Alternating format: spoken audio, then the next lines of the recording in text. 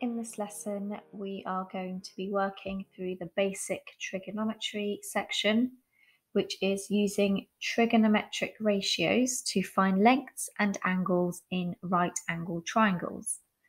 So we are going to learn how to label a right-angled triangle so that you can use these trigonometric ratios to find missing lengths and angles. So let's make a start on labeling your triangle. So here is a right-angled triangle and they've given you an angle X, and we've also got the 90-degree angle there as well. So the first side that you should label is the hypotenuse, which is the longest side on your triangle. It is always opposite the square symbol, the 90-degree symbol. So it's always this slant. Now the next side that we should look at is the side directly opposite the angle, and that's called the opposite. Now sometimes the given angle can be at the top of your triangle, in which case we would be looking at this base side as your opposite. So the location of the given angle determines where the opposite side is.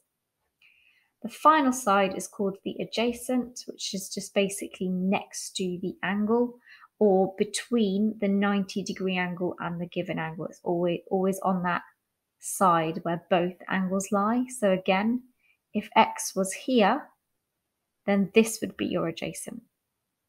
So it's really important that you can label your triangles accurately before you try to use the trig ratios.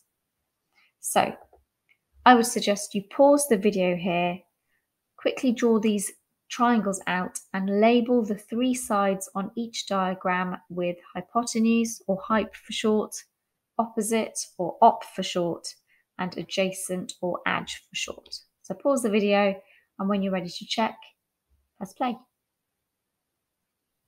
So here are my labelled sides. We've got the slant, which is the hypotenuse.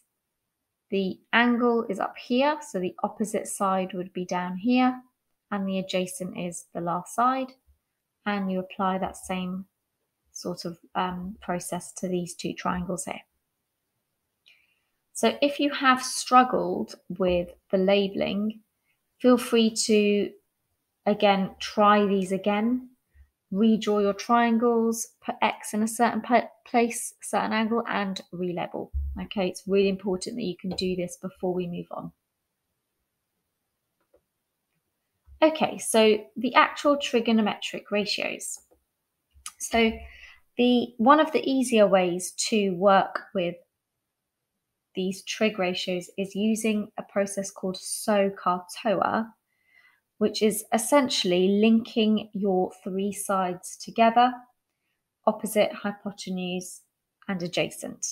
Now, that's what the O, the H, and the A stand for, but we've got three other letters here, S, C, and T, and they stand for sine, cos, and tan, which you will see are on your calculator next to each other as well. Okay, now this is what all of these mean. Now what's important to understand is the S, the C, and the T, they are essentially linked to angles. Okay, so sine angle, cos angle, and tan angle. And this will make a lot more sense once we apply it to a question. But essentially what you would work with is as follows. You would have two of the three bits of information from one of these triangles, and you would use these triangles accordingly. So for example, if I labelled a triangle and it had the hype and you needed to look for the opposite, this triangle here is the only triangle you could use because it's the only one that contains O and H. Because for the second triangle, I've got the hype, but I don't have opposite. That's not going to help me. And here, I've got the opposite, but this time I don't have the hype. So again, talking at you isn't going to make as much sense. So let me show you an example to work with. Okay, so here we have a triangle with a given angle of 36, a hypotenuse of 12, and we've also got an additional side, and that's what we're trying to find, the A. So the first thing you need to do is label the three sides. So we know this is the hypotenuse, so that's the hype. We know that the side opposite the angle is called the opposite, and the final side would be called the adjacent. So those are my labels. Now what I would suggest you do is write down near your diagram the information that we have in the diagram, because we don't need to use all three of these sides. So I've got an angle of 36, I've got the hypotenuse at 12, and the opposite is what I'm looking for, and they've labelled that A. So the ratios that we need, we've got opposite and hype. So which one of these three triangles, these three trig ratio triangles, contains O and H? It's this first one. So that's the triangle we're going to look at. And we are looking for the opposite. So if you sort of put your finger over what we're looking for, which is the O, so I'm going to put my cursor here, we're looking for the opposite. So if I cover that, the formula is telling me to do S times H. So when they're next to each other, we times, and they're one on top of the other, we divide. So because we're looking for the O, I'm going to cover the O, and we are essentially working out S times H. So remember, O equals the S, which stands for sine X, times the hype. And we've got all that information here. The angle was 36, so I'm going to substitute that in there. And the hypotenuse was 12. Plug that into your calculator, and what's important is that you know that there is actually a bracket around this 36. Please remember to put that in, otherwise it will calculate 36 times 12 first and then work out the sine of that, which is incorrect. So sine 36, I think the bracket automatically pops open after sine, so just remember to close it, times 12 gives you an answer of that to 2 decimal places. Now note that the question didn't actually tell me what to round to, which is why I've stated that I have rounded it to 2dp. What you don't want to do is round it and then not state your rounding, because that's inaccurate. Okay, so just to reiterate what we've done, we labelled all three sides of our triangle. We wrote down which trig ratios we have, and by doing so, we worked out which two letters we're working with, which was O and H. And this is the only triangle that contains both O and H. So that's the triangle we're looking at. Cover the letter that we're looking for, which in this case is O. And so we're working out sine angle times the hype. And that's how you find lengths. Now, finding angles using SOHCAHTOA, same kind of process as before. So we need to label the three sides. So we've got the hypotenuse here. We've got our angle up here. So this is the opposite side, and this is the adjacent side. So let's label our triangle. Let's write down what we have. So this time we don't have the hypotenuse, so we're not going to be using that side. What we do have is the opposite, we have the adjacent, and we're looking for the angle. So the 3 bits of information you should be writing is the 2 bits of information they've given you and the one thing we're trying to find, which in this case is X. Okay, now looking at the lettering, ignore the angle for now. We've got the 2 sides, A and O.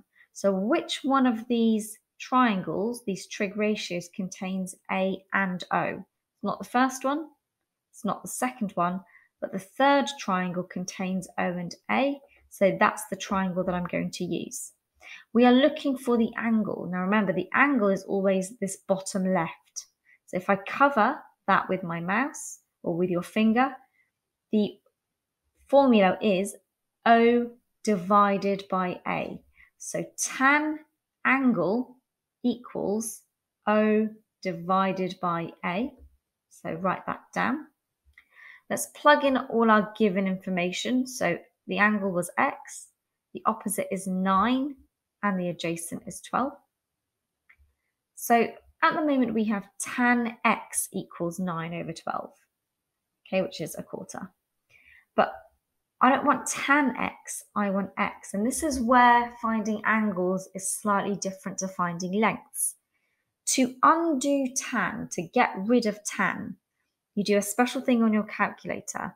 So if you get your calculators out, and in the top left, press Shift and then press tan. Okay, so Shift and then tan on your calculator. And what should appear on your calculator is tan of -1. You need to put that bracket in, make sure the bracket's in if it's not there, and then plug in 9/12. So that's what you need to put into your calculator. That's what it will look like on your screen. Make sure you close the bracket, and that will give you the answer. So if you press equals, that's your answer. And again, I've rounded to 1 dp and I've stated my rounding. So again, to reiterate what we've done, we labelled our 3 sides. We wrote down the information that we have, so the 2 sides we're given and what we're looking for. We decided which trig ratio is most appropriate to use, which was the tan triangle. And we wrote the formula down. We wrote the ratio down. We then plugged in all the values that we have.